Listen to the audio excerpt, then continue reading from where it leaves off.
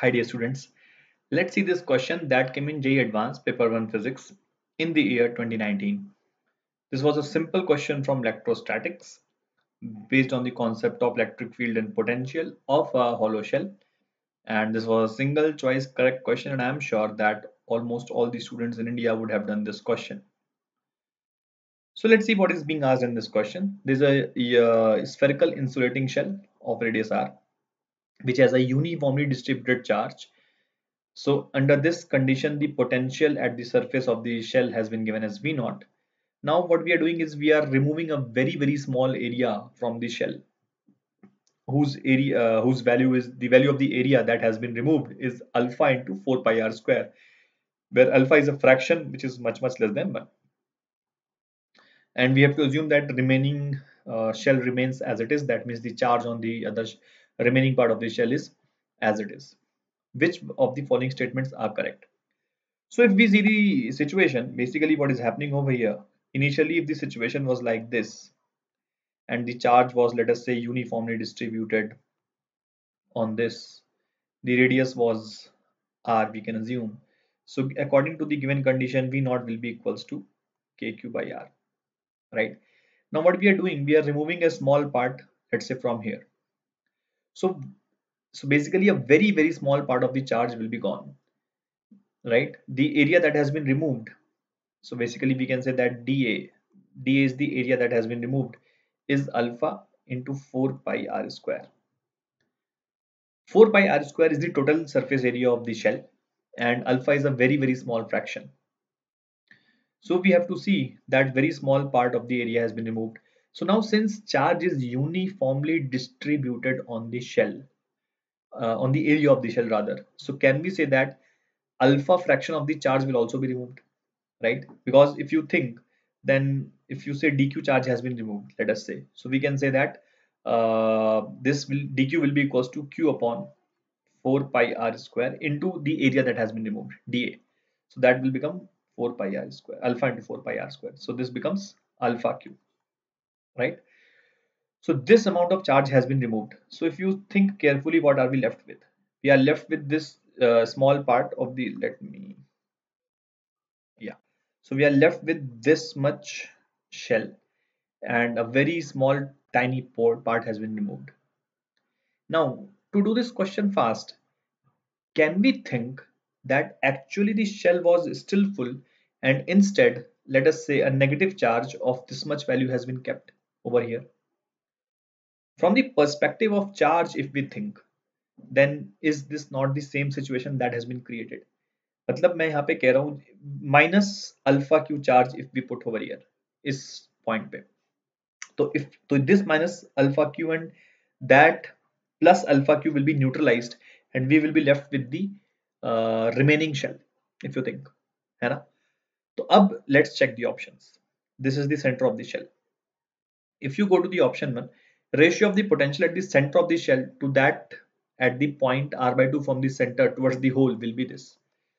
तो रेशियो हमें यहाँ पे निकालना है और एक यहाँ पे निकालना है. तो सेंटर पे ऑफ द शेल पे रेशियो कैसे लिखेंगे? Because of the whole shall we can say that ratio will be V naught because of the whole shell, but because of this minus charge we can say kq by r.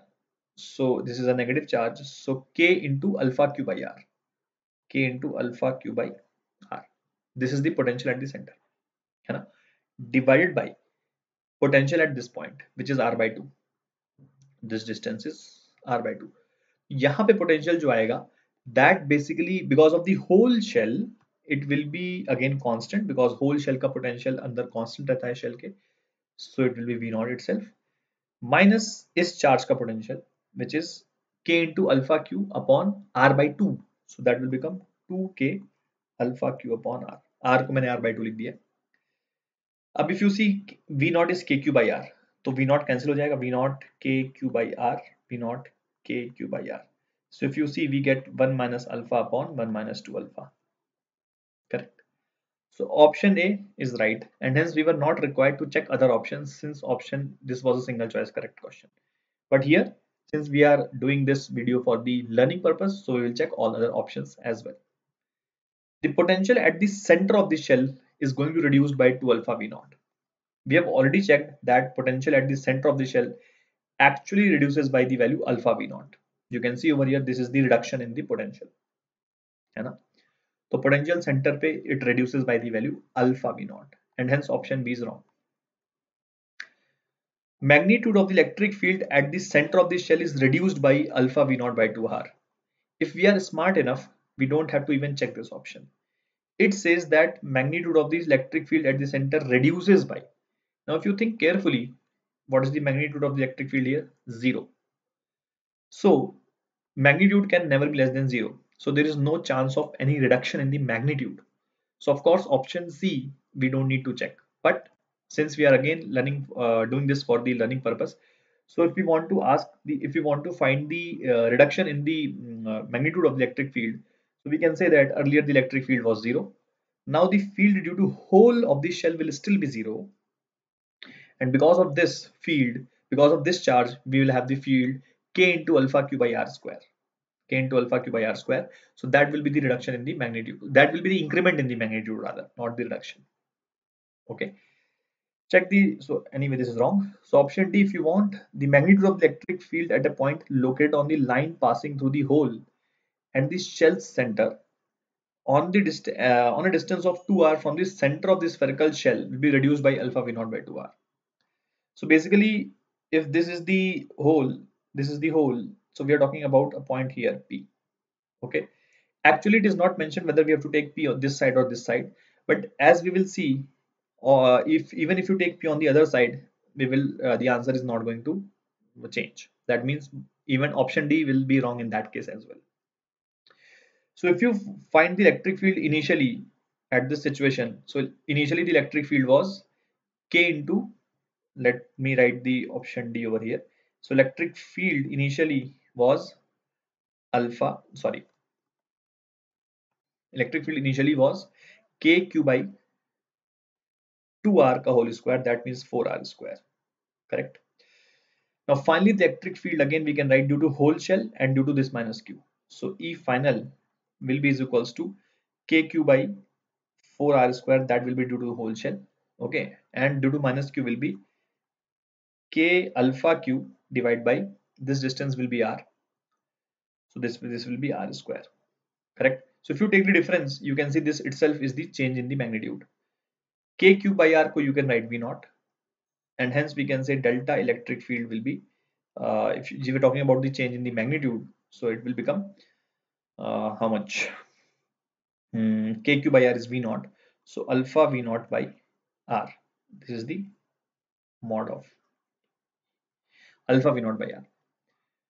So KQ by R is V naught and alpha V naught by, yes, that is right. So basically you can see option D is also wrong. Even if you would have taken point P here, then also these two things would have remained the same. And here we would have gotten 3R ka whole 9R ka whole square, because 3R ka whole square would have become 9R square. Then also option D would have been wrong because it says alpha V naught by 2R. So as you can see, option A was the correct question. The question was simple, and I'm sure most of the students in India would have done this. Thank you.